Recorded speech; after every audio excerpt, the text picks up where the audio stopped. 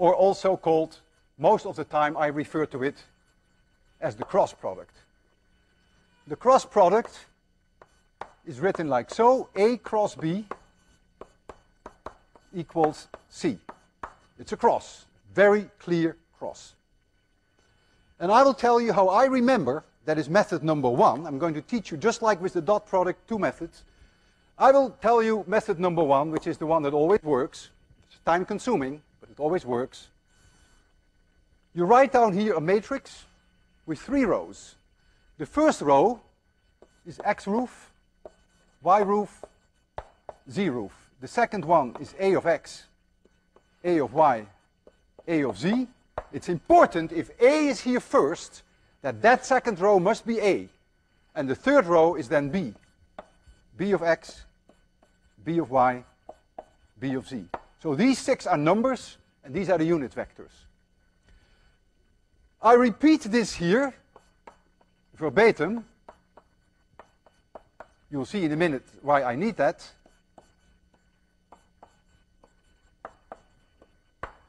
And I will do the same here.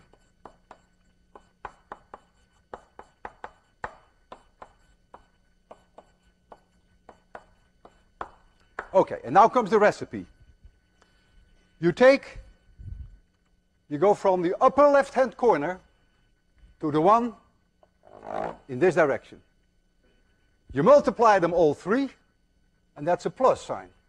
So you get AY, so C, which is the cross A cross B, equals AY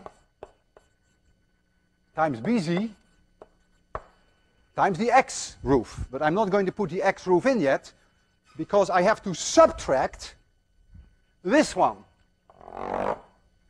minus sign, which has AZBY. So it is minus AZBY, and that is in the direction X. The next one is this one, AZBX.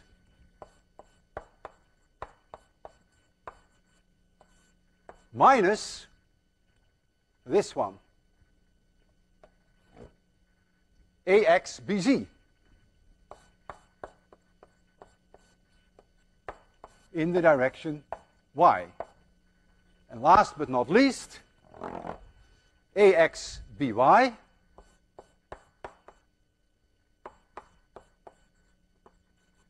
minus AYBX.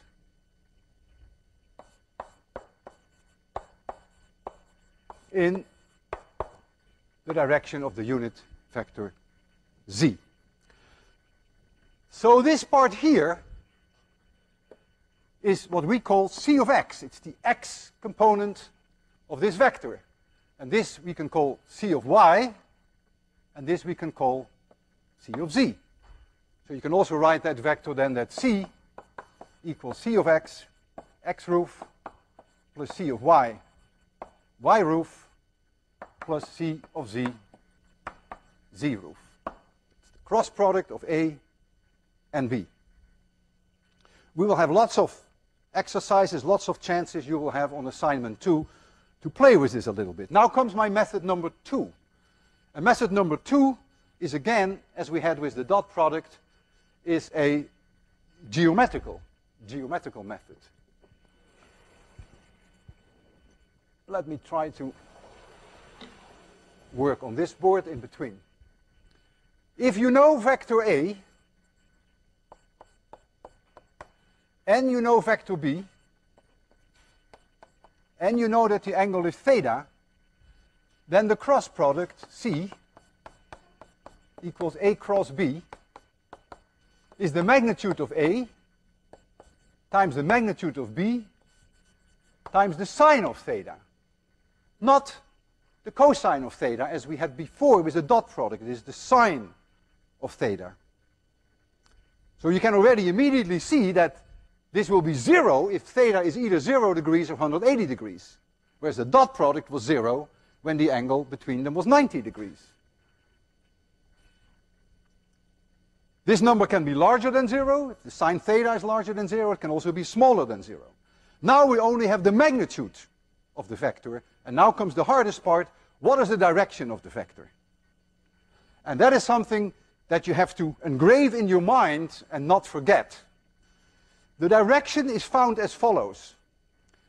You take A, because it's first mentioned, and you rotate A over the shortest possible angle to B.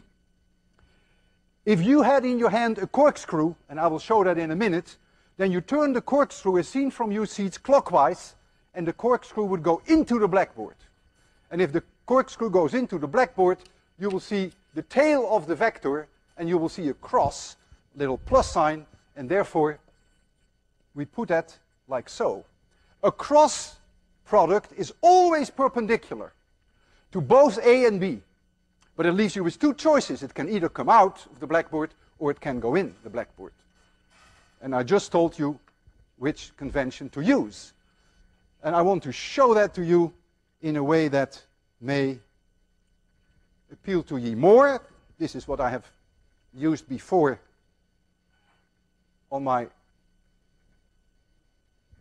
television help sessions that I've given at MIT. I have an apple, not an apple, this is a tomato. Not a tomato, it's a potato. I have a potato here, and here is a corkscrew. There's a corkscrew. I'm going to turn the corkscrew as seen from your side clockwise. And you'll see that the corkscrew goes into the potato in. That's the direction then of the vector. If we had B cross A, then you take B in your hands and you rotate it over the shortest angle to A. Now you have to rotate counterclockwise. And when you rotate counterclockwise, the corkscrew comes to you. There you go. And so the vector is now pointing in this direction.